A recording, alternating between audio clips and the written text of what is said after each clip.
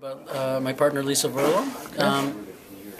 We wrote a musical, and it's with 18, 19 songs, and with the full script, the book, and we premiered it.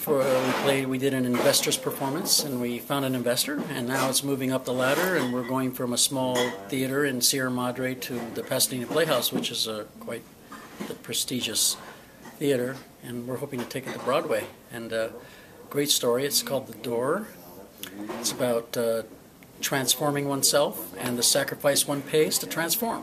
And to put it in the simplest terms, it's like everybody wants to get from point A to point B, and in order to accomplish that, you have to pass through a door of some kind, a metaphorical door.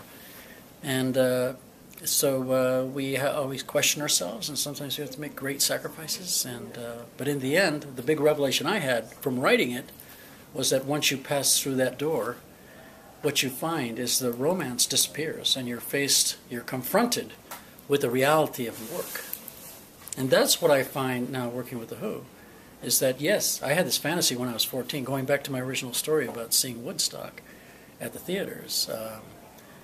Yes, I wanted to jump in that film and sort of surrealistically meld into that film and be a part of The Who. Well, now I'm part of The Who.